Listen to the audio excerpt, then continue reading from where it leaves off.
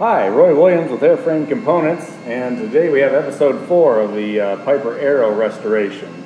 As you know, last episode we had it up on the jacks, did a gear swing.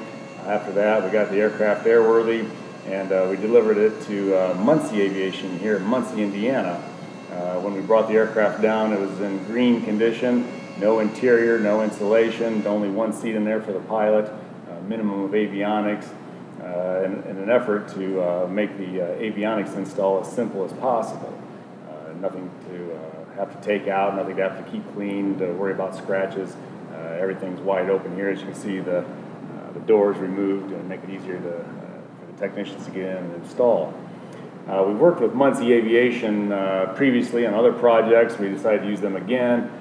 Muncie Aviation has quite a reputation as far as being a premier avionics installation shop. Today I have with me Bill Roundtree, the manager here at Muncie Aviation. And Bill, give me a little history of Muncie Aviation as far as how long has Muncie Aviation been around, how long has the avionics shop been here, how long have you been doing this? Well, Muncie was originally formed by Edmund Ball and made the Ball jars, that family. And they started the airport in 1932 and started selling Piper Cubs, and went from there.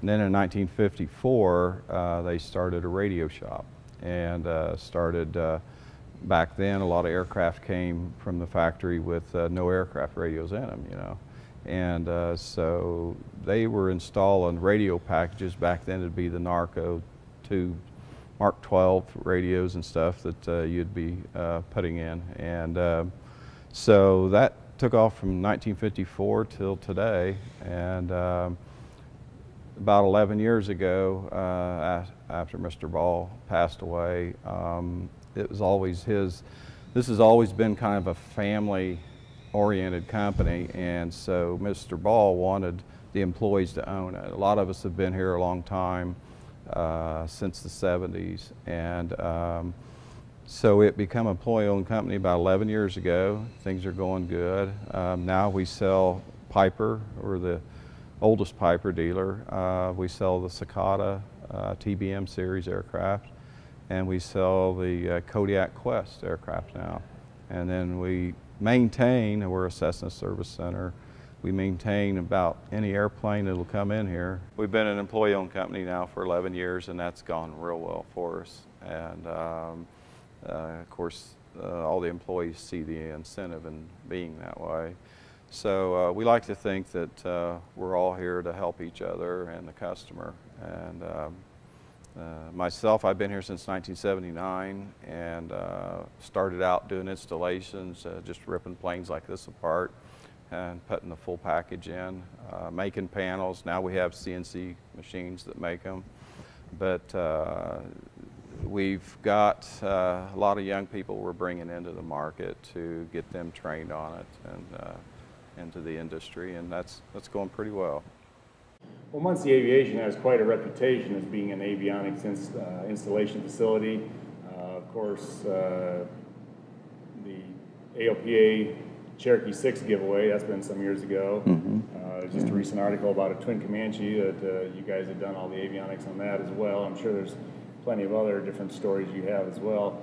On average, how many projects, how many installation projects does Muncie Aviation do in a year's time? I'd say off the cuff we probably do about 250 plus a year. Major retrofits, and that's anything simple from a transponder installation, or of course now with the ADS-B mandate there's a lot of that going on. Anything from that to complete retrofit, similar to what we're doing to the Arrow. Something of this caliber, we probably do 20 to 30 a year. A complete panel, tear-outs and upgrades. Makeovers, yeah. And with the expense of the new aircraft, a lot of owners find out that just retrofitting it is a more economical way to go, and they still get the latest technology. Putting it on a proven airframe. Right. Good. Correct. Well, thank you so much. So I have with me Lee Dwiggins. He's the chief inspector here at Muncie Aviation, and he's been the main guy on the front lines for this project. Is that correct? That's correct. All right. So we brought the airplane in, and we'd started doing some of the ripping and tearing on there, and then you apparently took over from there and gutted the panel. Yep. So how does this differ, or how is this similar? What's the typical protocol on doing a project like this, as far as where do you begin? Well, like you said, first thing we start out is taking all the old equipment out. Once we get all the old equipment out, we take all the old wiring out. Once we get all that out, then we start mapping out where the antennas go. And we'll map out on the fuselage where they go. Get those all mounted in, and then we start wiring the package. Okay. So now, at what point do you stop tearing out wires? I mean, obviously there's a few wires left in there, but do you tear it all the way down to the bus bar or to the circuit breakers? Where does it stop? Any wire associated with the equipment that we remove, we take out. So yeah, we'll take it all the way down to the bus bar. Okay, okay. And so you talked about mapping out the antennas. Of course, on this aircraft, we put a new top skin on here, new belly skins on here, taking all the old antenna locations out, so essentially giving you a clean palette to start with. Is there any particular preferred method of putting the antennas up there? Of course, the GPS now, and 406 ELTs, things like that, as far as which goes on top, which goes on bottom, things like that. Well, yeah, the GPS antennas go on top. Then the like marker beacon will go on the bottom. You put one comm antenna up top, one comm antenna on bottom.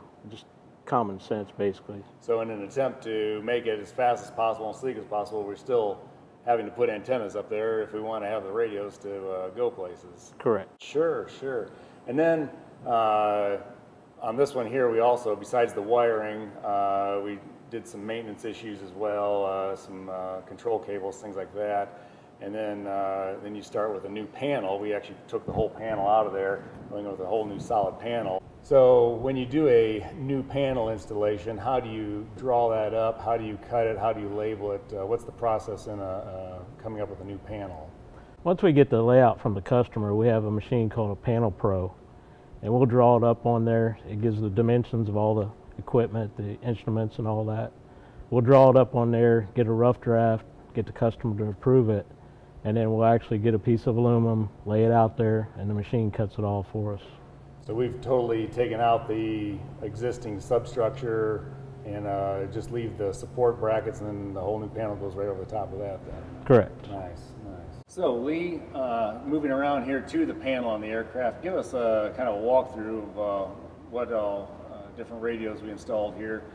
When you and I talked when we first brought the aircraft in, we wanted to leave the steam gauges in place. I didn't want to go with a full glass panel, but we did want to upgrade the avionics. Give us a walkthrough of what all you've done, different radios you put in there, different equipment, and what your intentions are from here on out to finish up the project. Sure. Well, on the instruments, we replaced the airspeed with a new airspeed, a rebuilt one.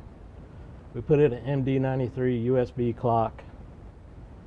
The turn coordinator is new, comes with your 55X autopilot. The directional gyro, that's a replacement there. The altimeter, we sent that out, had a new face plate put on it. Vertical speed indicator, that's a new one for this aircraft. The GI 106 is your nav indicator for your GTN 750. Your KI 209 is your nav indicator for your KX 165. And over here we got the GTN 750, and behind that is the audio panel, the GA 35. Then your KX 165 navcom.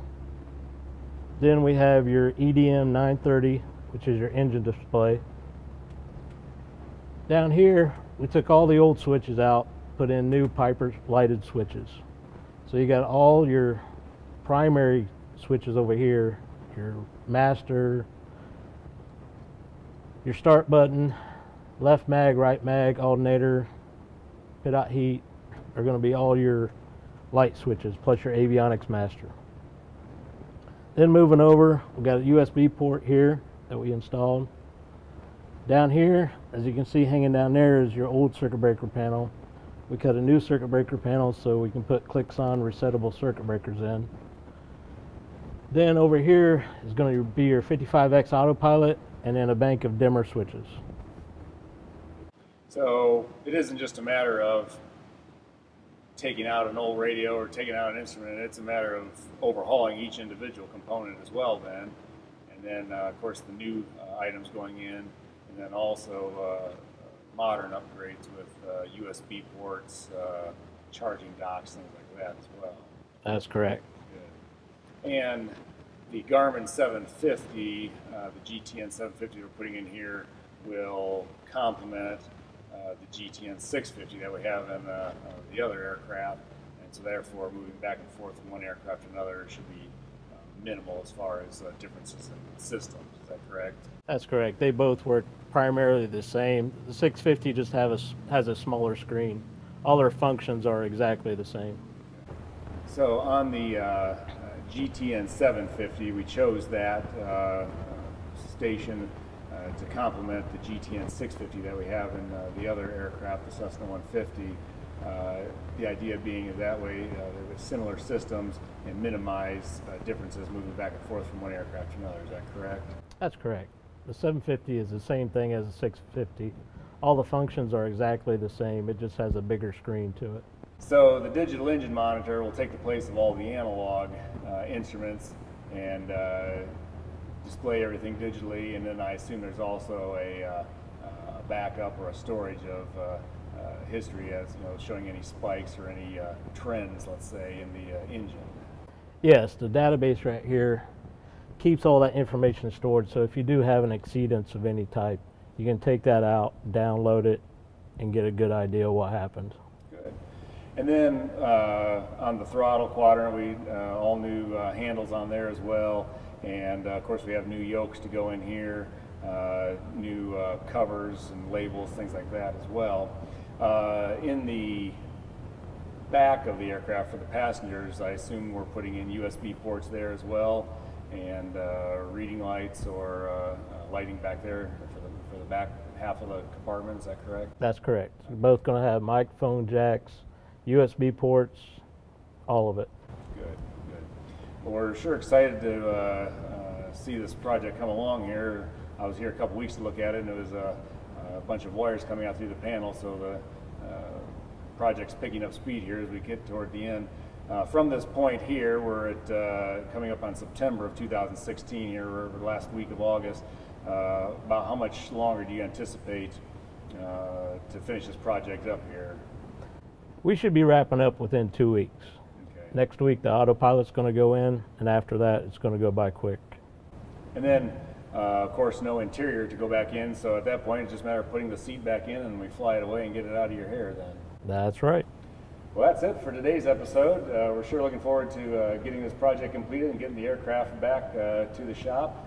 After that, we'll be starting to put the interior in, and then after that, we'll be going to paint, start finishing the project up. Stay tuned for further installments of the Piper Arrow Restoration Project.